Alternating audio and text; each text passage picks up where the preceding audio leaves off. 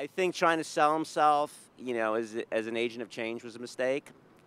I don't think it was a matter of strategy or tactics. I think he was simply the wrong man for the time. I don't know. I think the hand was stacked against him. The media was stacked against him. Not have chosen Sarah Palin, probably chosen someone like Mitt Romney or someone with more economic, experience.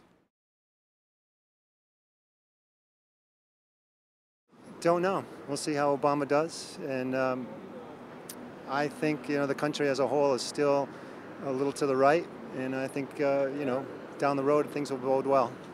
Well, they can either reinvent themselves or become a permanent minority party. I think they'll be reworking their party a lot. But going back to maybe more traditional Republican stances, like actual conservatism with money. I think the Republicans need to regroup, and I think they will. And I think the better minds in the party will rethink this, and I think that they will perhaps understand that this is an age where governing in an inclusive way is the most effective way to govern.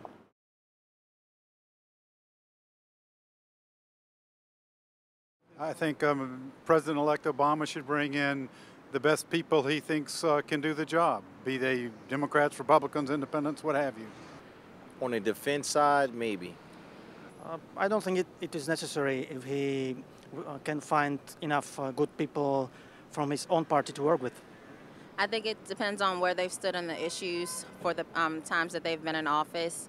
If they've sided with George Bush, we really don't want anybody in office that has done more of the same. Yes, it should bring everybody into the table. Because he promised to bring us all together, so he should deliver on that.